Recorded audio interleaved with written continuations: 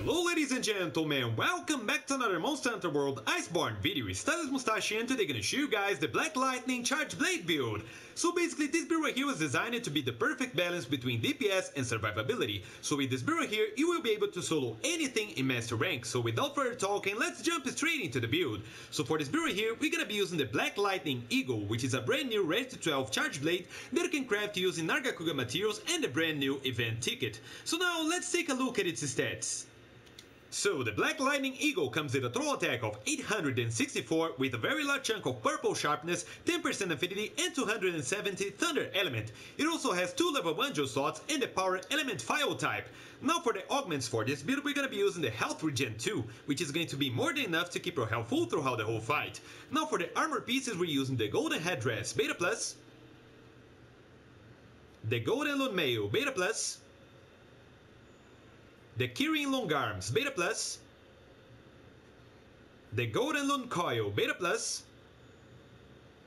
the Garuga greaves Beta Plus, and the Master's Champhor.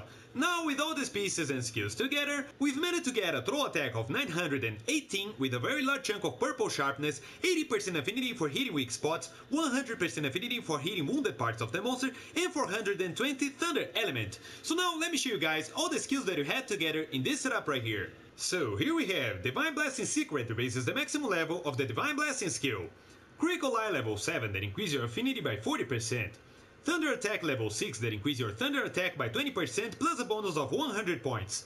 Divine Blasting level 5 that makes it easier to activate the skill and while active reduces damage taken by 60%. Health Boost level 3 that increases your health gauge by 50 points. Critical Boost level 3 that increases the damage dealt by critical hits to 40%. Weakness Exploit level 3 that increases your affinity by 30% for hitting weak spots and by 50% for hitting wounded parts of the monster.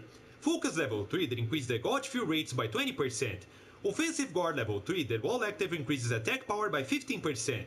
Capacity Boost level 1 that increases your file capacity by 1. Guard level 1 that very slightly decreases the impact of attacks.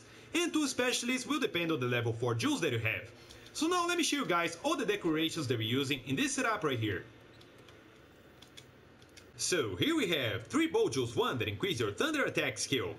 1 Tenderizer / Maintenance Jewel 4 that increases both your Weakness Exploit and your 2 Specialist skills. 3 Charger / Vitality Jewels 4 that increases both your Focus and your Health Boost skills. 1 Magazine Jewel 2 that increases your Capacity Boost skill. 1 Iron Wall Jewel 1 that increases your Guard skill. 3 Critical Jewels 2 that increase your Critical Boost skill. 1 Guardian / Expert Jewel 4 that increases both your Offensive Guard and your Critical Eye skills. And 2 Guardian Jewels 2 that increase your Offensive Guard skill.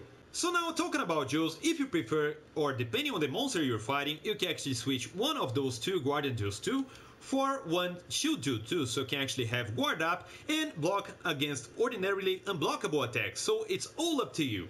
So that's pretty much it for the build guys. Now I'm gonna show you guys a small demonstration here in the training arena so you can actually see what I'm talking about here. So thank you for watching guys, and now check this out!